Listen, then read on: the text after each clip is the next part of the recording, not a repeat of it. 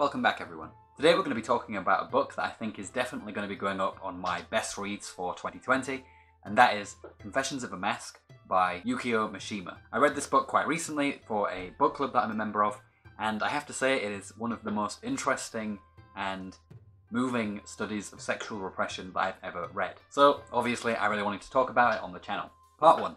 Summary. Confessions of a Mask is a Japanese novel first published in 1949 under the pseudonym Yukio Mishima. It is a semi-autobiographical novel, with the protagonist's name Ko-chan being the diminutive form of the author's real name, Kimitake. The story is set during World War II in Japan, in an era of right-wing militarism and imperialism, where strength and extreme masculinity are championed. Born into this world with a weak body and a weak constitution, Ko-chan spends much of his early childhood struggling to fit into the norms of his society. During his childhood, he is kept away from other boys, raised in isolation, and surrounded mainly by women. These early experiences, many of which run parallel to Mishima's own experiences, result in a fascination with violence, fantasies of death, and homosexuality. In one of his earliest experiences of his sexuality, Ko-chan becomes fascinated by an image of Joan of Arc, thinking she is male. When he discovers the truth, he is repulsed by the image. During his adolescence, Ko-chan attends a boarding school, where he develops sexual feelings towards a rebellious, rugged young man named Omi.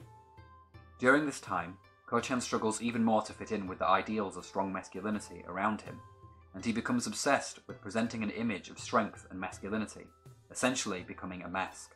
The title of the book refers to the confessions of this mask.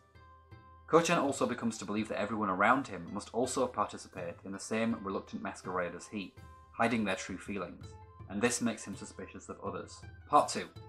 An introspective narrative. So Confessions of a Mask reads a lot more like an autobiographical study than it does a typical novel. Typically in a novel you'll have a character with either a physical or internal problem that they have to overcome, and they go through some things, they face some more obstacles, things get worse, and then at the end everything gets resolved, everything gets better, and usually you get a happy ending, or at least a resolution. Confessions of a Mask doesn't really do any of those things. Ko-chan does have lots of issues going on in his head, but by the end of the novel it isn't clear that he has necessarily resolved any of these issues. Now Ko-chan does certainly have lots of issues that he works through in the book, and we as readers go along with him on that journey, but by the end of the book it isn't really clear that any of these issues has been resolved, even if they have been understood a little bit more. Instead we have a book where the narrator is trying to understand why he has the desires that he has, why he has this fascination with masculinity that he has, and why he is fascinated with some pretty morbid things. And the story is essentially just an exploration of this psyche of this very interesting, very detailed character. Now the reason I say this is more like an autobiographical study of someone is because, as I said in the summary, this book is autobiographical, or at least semi-autobiographical. And there are many parallels, especially early on in the novel, between Ko-chan and Mishima. As boys, both Mishima and Ko-chan grew up in a predominantly female environment, isolated from men. They also both, when they're young, have an incredibly weak constitution, they're pretty weedy guys, and this led, in Mishima's case, to becoming a bodybuilder later in life. Also, both of them discover that they're gay, and they both have a very unhealthy obsession with very strong forms of masculinity. Now all these various parts of the novel, all these earlier experiences of Ko-chan, are used in a way that suggests that some of them might explain why he ends up being the way he is, why he has these morbid desires and fantasies, but on the whole it's left open to the reader for us to decide why he becomes the way that he becomes. For instance, it could be that he desires to be an incredibly strong and masculine male because as a child he wasn't any of that, and so he resents that and idealizes it because he doesn't want to be weak and ill, or it could be that he wants to hide in the masculine side of things. If he wants to hide his effeminacies, being gay, he can do that by trying to emulate one of the more stronger forms of masculinity. So it could be either of these things. It could be a product of his early childhood, or it could be that he becomes fascinated because he wants to hide his sexuality from others. And this is where most of the narrative lies. So it should be pretty obvious then that the book isn't really about plot at all, and in fact, the plot itself is kind of hard to summarize because most of the story takes place in Ko-chan's mind. Even when we have scenes of action, things like conversation, oftentimes you'll get one line of conversation and then there'll be Ko-chan's reflections on that line.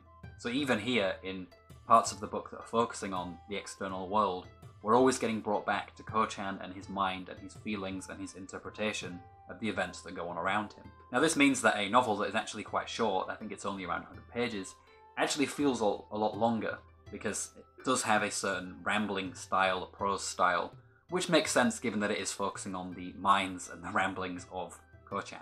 Also, it's worth saying that this rambling style is not bad. It's not laborious to read, it's not boring, it's always interesting, so it's not something to criticize.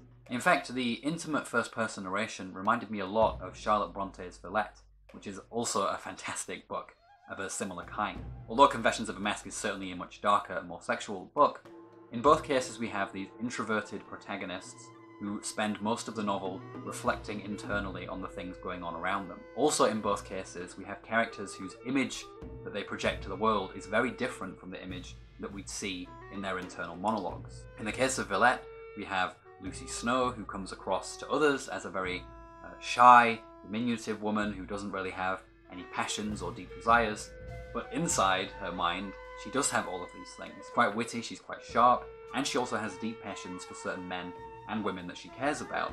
But for Lucy, she's not capable of necessarily projecting these in a way that people outside of her can see. Now with Ko-chan there is a slight difference in that Ko-chan, at least when he grows up in the book, does seem capable of controlling his outward mask, if you like, to others. He seems capable of hiding behind this veil of masculinity so that he's not revealing his true self. But still, we have this falseness in that the image that Ko-chan is projecting is very different from his internal mental life, which is much darker, much more subversive, and, well, at some points it's kind of scary. All of this results in a really beautiful prose style that when you're reading it feels incredibly intimate. It really does feel like you might be reading someone's confessions, which, you know, given the title, is what the author was going for here. This also makes sense given that the novel is autobiographical to an extent. You can certainly feel that Mishima's presence is in the book itself. It's not like he's necessarily idealizing himself all that much here. It really feels like an author using prose, using a story to work out his own mental anguish, and it really does pay off and make some beautiful writing. One thing that is worth pointing out with this style of kind of focusing on the internal character is that you really don't get a sense all that much of Japan and the context of the time, and you really don't get much of a sense of the other characters as well.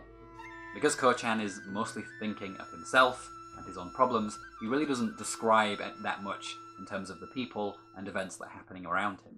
You know, I mentioned in the summary that this novel takes place during World War II, and at one point the atomic bomb drops on Japan, and this really isn't delivered with much fanfare by Ko-chan. It basically feels like a background event in a book, which, given the significance of that, is quite something. Now, one explanation for this could be that Japan at this time was kind of used to violence and death. You know, we're talking world wars here, and so it didn't really feel all that real when it happened because people were just kind of used to it. They were kind of numb to death and violence. But another reason for why I think this is kind of background is that Ko-chan as a character is really focused on his own mind and trying to work himself out.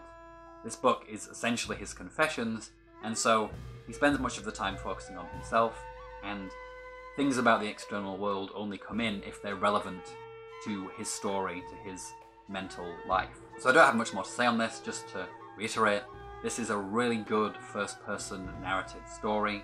The narrator is incredibly complex and interesting, the prose style is really beautiful, and yeah, it's just gorgeous writing and some of the best first-person narration I've ever read. Part 3. An honest look at sexual repression. Confessions of a Mask offers a really stark and honest picture of what it is like to have a desire or a part of your identity, whether it's sexual or not, that you have to conceal from others. I often find that with books on these kinds of themes, they can focus on trying to be uplifting, to deliver a positive message, rather than necessarily to get to the harsh and not necessarily happy realities of living in a repressed way. Also, books that try and, present a positive message can fall into moralizing, which is something that I am not a fan of in literature in general. But luckily, for me at least, this book did neither of those two things. I think part of this reason for not necessarily having the most positive message was because Mishima, at least from the research I did on his biography, he didn't seem to be someone who ever fully accepted his sexuality. He always seemed to be conflicted about it. And so this is reflected in the story that we get. We get a very ambiguous story And for me, it was this ambiguity that made the novel stand out and also made it a fantastic book about sexuality. I think also, as well as Mishima's biography, the ambiguity of the ending of the story also makes sense given Ko-chan as a narrator. The book is kind of billed as Confessions of a Mask, and so we are getting the confessions or the story of Ko-chan and his mind and the things that go on in there. And so he's still kind of going through the process as he's telling this story to the reader of working out who he is, what his identity is, and how to exist in the world.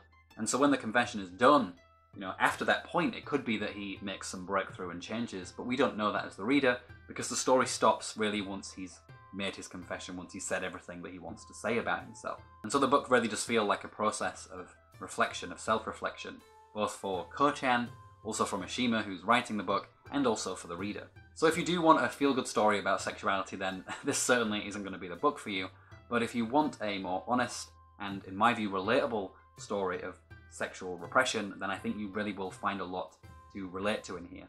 I know, at least for me personally, there were several instances of the story where I felt like the things that were going on were things I could completely relate to and understand. I'm thinking here especially of that fascination that Ko-chan has with masculinity growing up, and using masculinity as a way to hide your sexuality from others, a way of making sure that you don't present yourself as too feminine because then people might notice, and you don't want people to notice. And so things like this and the effects that can have on a person and the manias it can develop in that person, I just found were completely relatable, and even if, by the end of the novel it wasn't necessarily positive, as a reader I felt like there was a lot to take home from that and to relate to in that. So yeah, ultimately, not the happiest, most positive novel about sexuality ever, but certainly an honest one, certainly a dark one, and certainly a relatable one, and I would definitely recommend it, even if you tend to prefer your stories about these kinds of things to be more on the positive side. So yeah, it isn't the most positive of stories about sexual repression, but one thing that it is important to notice is it's not necessarily a negative one either, it's just ambiguous, it's somewhere in between, and it's this ambiguousness that makes it such an interesting and rewarding book to read. And as I said, there is still a lot to relate to here, I think, if you've been through these kinds of experiences, whether again it's sexual identity or any kind of identity that you've had to hide, or any part of your personality that you've had to hide, I think you would probably find a lot to relate to in the story. Part 4.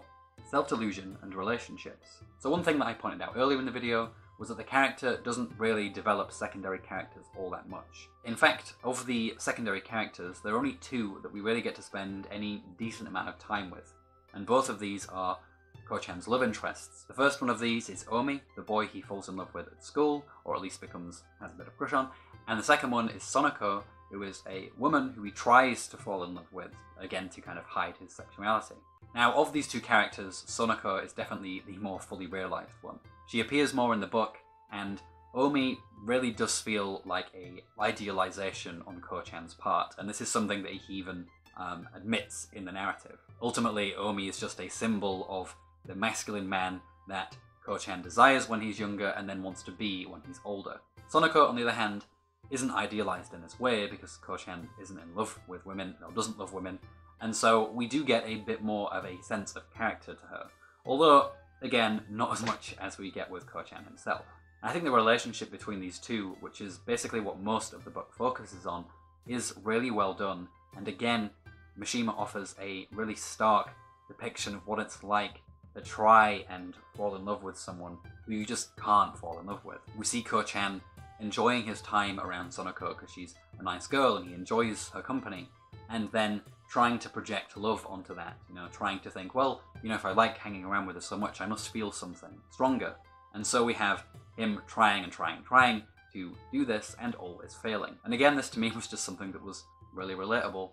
I remember growing up and I would hang around with a girl and then people would tell me that I was into this girl, and I would think that I was because people were telling me that, and I was like, well, maybe I am, I do seem to like hanging around this person a lot, so maybe I do like them. And ultimately, I did like them, just not in that way. Mishima just does a really good job again of capturing this process of self-delusion, of trying to be something that you aren't, and ultimately it failing and not working.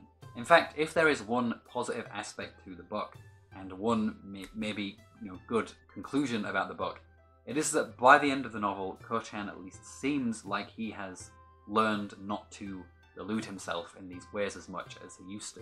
Again, it isn't clear what his ultimate feelings towards his sexuality are. That stays kind of ambiguous, but it does feel as though he's on the path to at least accepting he is just the way that he is, and even if he still has to hide that, he's not going to go too far in trying to hide it by, falling in love with someone that he can't fall in love with. But of course, as the reader, we have no idea where things are going to go, because the story does just kind of end with a lot of these issues unresolved, and that can be frustrating. You want the story to have this more resolute conclusion, but I think in this case, the open-endedness, the ambiguity, the stuff that I've been talking about really worked excellently, and yeah, I just think it was a very good, perfect story. Part 5, Conclusion. So if you're interested in reading a very stark, dark, but honest picture of sexual repression, then I think Confessions of a Mask is definitely the book that you should go for. Not only do I think you will find a lot of truth in this book, and if you've been through those kinds of experiences, a lot to relate to, but it is also just a beautifully written book regardless of all of those themes. Mishima has a very poetic style of writing. It's beautiful. It is complex without being, stilted or forced or pretentious, and it all makes sense given the character of Ko-chan and who he is as a person. Also, with respect to Ko-chan himself, like with, Villette and Lucy Snow, we just have a incredibly multifaceted personality that we get to follow, and it's no wonder that Ko-chan has trouble understanding himself, because he is just such a complex character and there is so much going on in his mind. And so it's definitely a novel that you can just read again and again and again and always find new things to think about, new things to talk about. So yeah, I think this was a fantastic book with lots of interesting things to talk about, and I think you should definitely give it a read if you haven't. Okay, that's it for today's video. If you enjoyed this video, please like and subscribe to my channel. I post new videos every Monday at 4 PM UK time. Do let me know in the comments what you think of this book if you've read it, and what you think I should review next or should look at in the future. I look forward to having those discussions with you all in the comments. Take care everyone, and I'll see you all next time.